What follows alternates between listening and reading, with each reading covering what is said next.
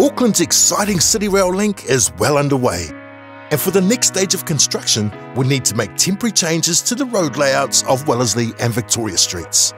We're reopening Wellesley Street for buses and other vehicles in late June 2021, then closing the intersection at Victoria and Albert Streets.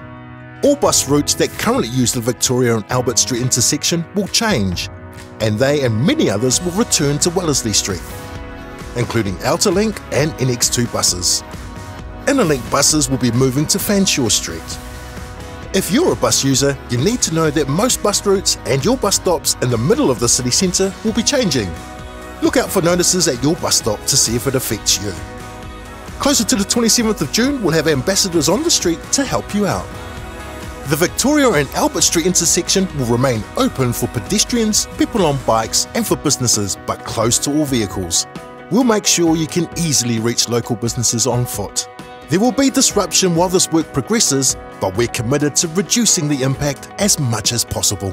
If you need to drive into this area, the closure of Victoria and Albert Street intersection means your journey will take longer.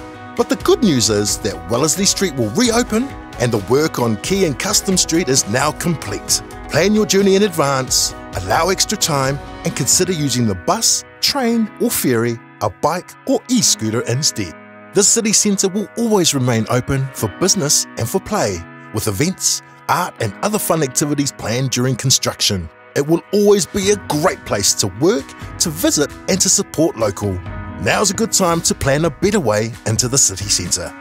Visit at.govt.nz/betterway to plan your journey.